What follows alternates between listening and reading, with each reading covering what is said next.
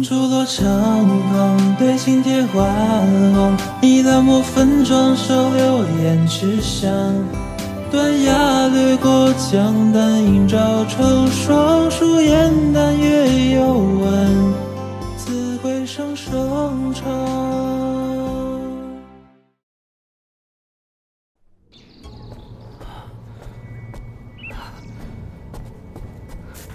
我这个样子，绝对不能被人给看见，得找个地方躲一躲。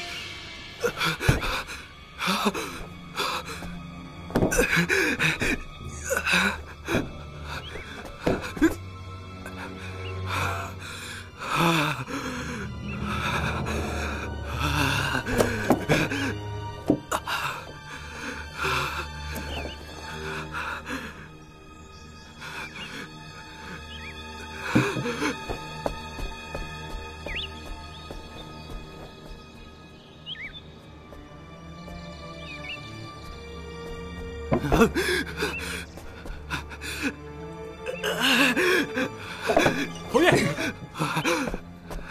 侯爷，走！我马上去找苏黎。不许去！你要找苏黎，本侯必严惩。走！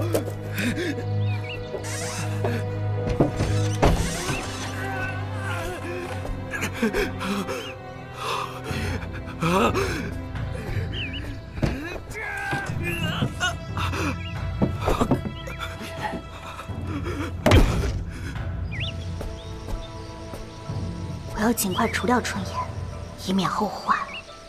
我去送饭了。夏月，哎，这个是给春燕的吗？是啊。啊，春燕平日里跟我姐妹一场，如今她弄成这样，这饭我给她送去吧。也行。平日里你跟春燕走得最近，你给送饭也是情理之中。那你去送吧。谢谢你啊，夏月。那你先去忙其他的活，我这就给春燕送去。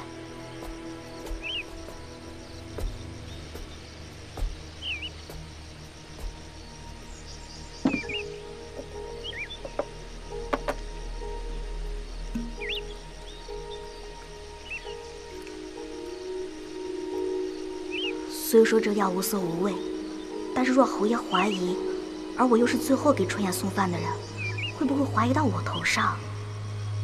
看来为了安全，我要找个替死鬼。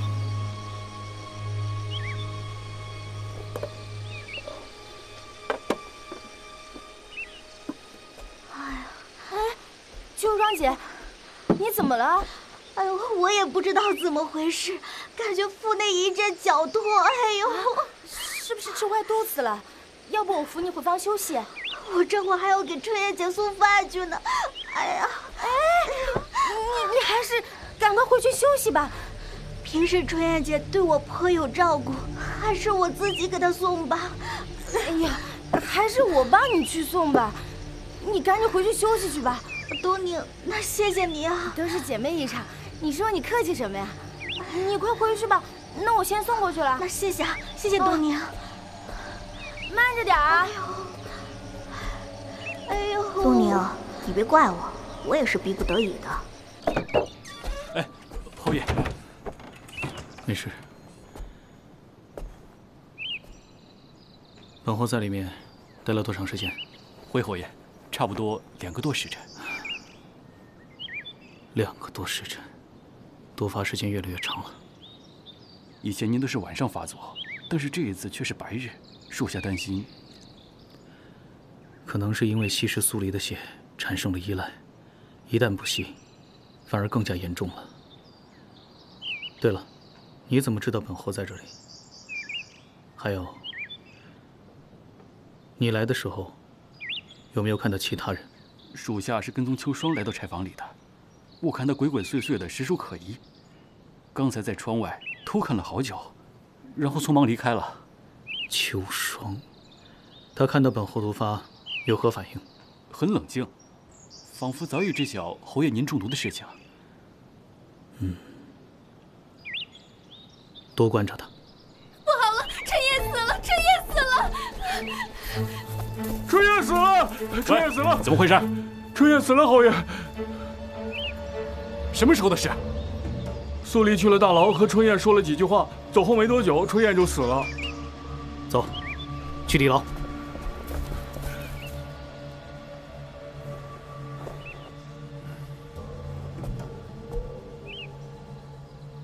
究竟发生何事？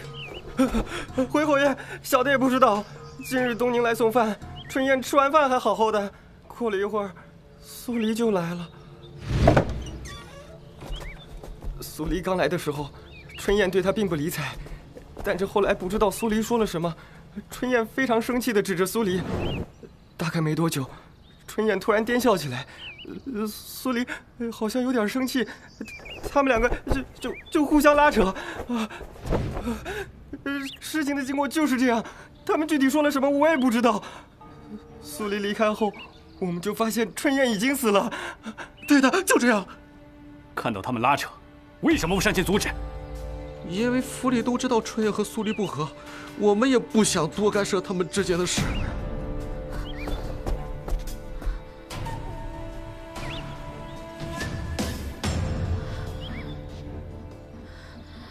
你们先出去。是，侯爷。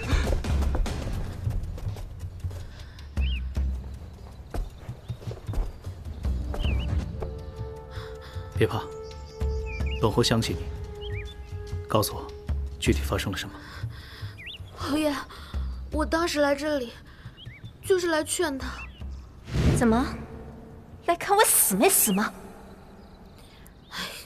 春燕，其实我们之间根本没什么恩怨，都只是府内的丫鬟而已。哎呀，之前的事我也有做的不对的地方，只要你答应我，以后别再针对我，我可以求侯爷放过你的。放过我？你会那么好心？别惺惺作态了。我是说真的。你以为你是谁？你让侯爷放过就放过？你不过是被侯爷利用的工具罢了。你这话是什么意思啊？你以为侯爷的关心是真的关心你吗？侯爷关心的只是你体内流动的血液而已。你怎么会知道？这侯府有什么是我不知道的？在你来之前，都是我照顾侯爷的。是你，都是你，把爱我留在侯爷身边。不行的，放开我！放开我！事情的经过就是这样，当时春燕已经完全丧失理智了，我只是推了她一把，没想到。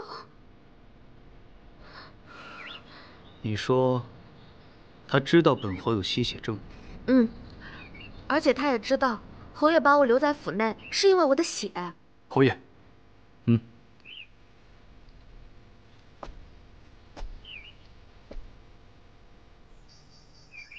查。